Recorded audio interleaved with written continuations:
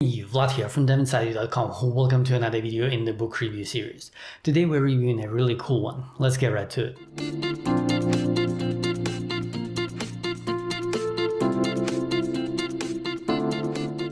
Alright, I'm afraid I have to preface this video a little bit, so apologies for that, but I believe it's necessary. I'm recording this video at the end of 2021, and around 20 years ago, the Agile Manifesto was created by the people who really, and I mean really, cared about our industry. Unfortunately, over the years, the words have been twisted to the point that it is barely possible to use the word Agile without people giving you the "yeah right" look. Extreme Programming Explained, the first edition, came out in 1999.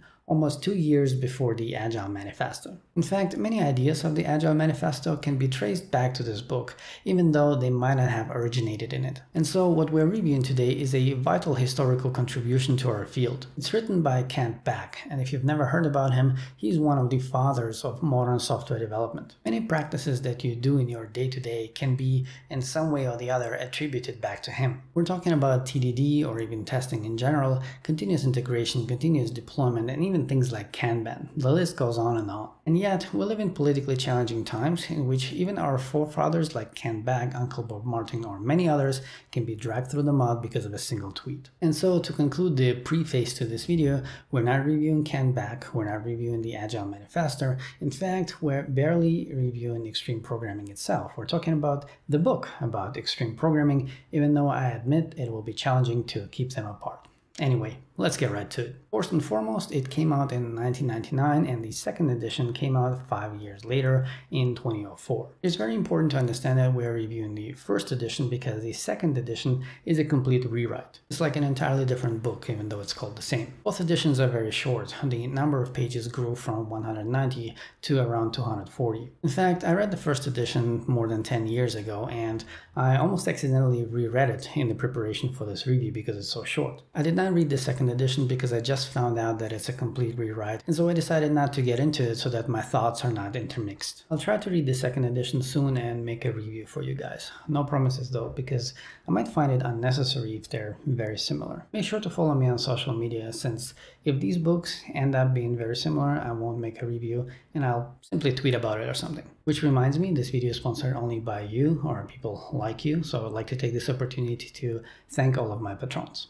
Thank you. As already mentioned, the first edition is around 190 pages long and it's divided into 3 parts which contain 27 chapters in total. A cool thing to know is that there are many subsections and each of them is only a couple of pages long max, which makes it very easy to read. I wish more books were like this. Now let's talk about the content, and it's hard to talk about it without attempting to define XP, or in fact the essence of software first. What makes software soft is the fact that it is easier to change than hardware. If you create software that is hard to change, well, I wouldn't call it wrong, but the argument could be made that you aren't really creating software. Over the path of his very long career, Kent Beck found many problems with the software development process, both technical and non-technical. XP is his vision of how software should be developed, how software projects should be managed, what roles should be filled in a software team, both technical and non-technical, as already mentioned, and many others. The book doesn't try to impose XP on you, and in fact it includes a couple of chapters about when not to use it. Alright, now what is XP? When I first heard this name, a certain image came to mind.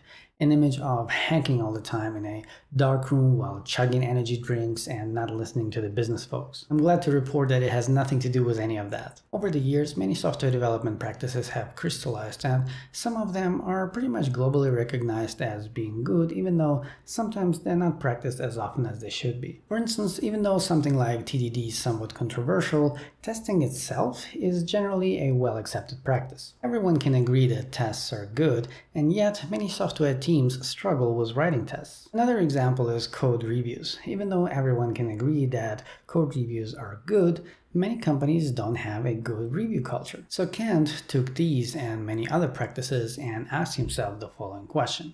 If all of these practices are good, then what happens if we crank them all to the max? Or the word that he chose was to the extreme. He imagined a world in which we would take the time to practice all of these disciplines to the letter. If tests are important, then we will test all the time, hence TDD. If architecture is important, then we will refactor all the time, which is part of TDD. If code reviews are important, we will do them all the time, hence pair programming, another usually somewhat controversial practice, in fact, not only in the management circles. And so, taking all of the accepted principles to the extreme is the origin of the name extreme programming. I wish it didn't contain the word programming in the title, since a lot of practices and principles of XP are non-technical. However, even the non-technical activities are structured around programming. Programming is in the middle of it all, as it should be if you think about it.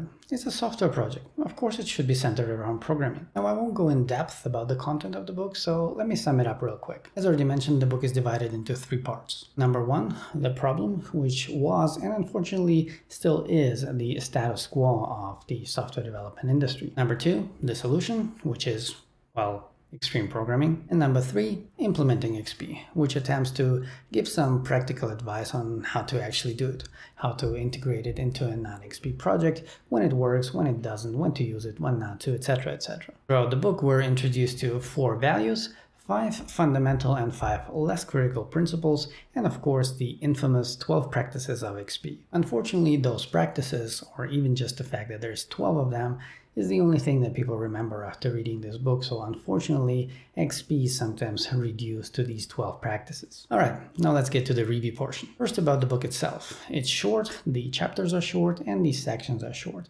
which makes it very easy to digest and also to get somebody else to read it. The ideas and the intent are articulated clearly, and there is no doubt in my mind that a lot of care went into the creation of this book. I give it a solid 10 out of 10. As a reminder, the ranking is for the book, not for the XP methodology itself. Get it, read it, it's a super nice read. I'll let you know if it's worth getting the first edition once I've read the second one. Potentially not in a video though, so you might want to check out my other social media channels. The only caveat that you need to know about the book is the fact that some ideas are somewhat outdated. For instance, there's an idea that XP would only work for small teams, 10 people max. There's also an idea that it could only work with people in the same physical location. As a reminder, this book was written 20 years ago and technology has improved substantially since then. Remote work became possible, we have a lot of pair programming tools, our microphones, cameras, headphones improved so much that not only are we not at the same page as 20 years ago, we're not even in the same book. For instance, in XP, there would be a computer in the middle of the room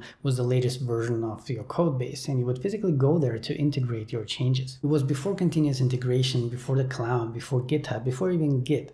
Seriously, even Google is only 1 year older than this book. We live in a different world now. Hopefully these things are improved in the second edition. Now let's talk about XP itself, and I will try to focus on the negative parts. Even though XP itself offers some guidance on how to integrate itself into an existing project or how to implement those 12 practices, I found the methodology to be very idealistic. Now, me personally, I like it since I'm an idealist myself. However, even now, 20 years later, we sometimes don't write tests, we sometimes don't review RPRs, we don't continuously integrate, we deploy once every couple of weeks or so. You get the idea. So XP didn't catch on, at least not massively, and it didn't catch on for a reason.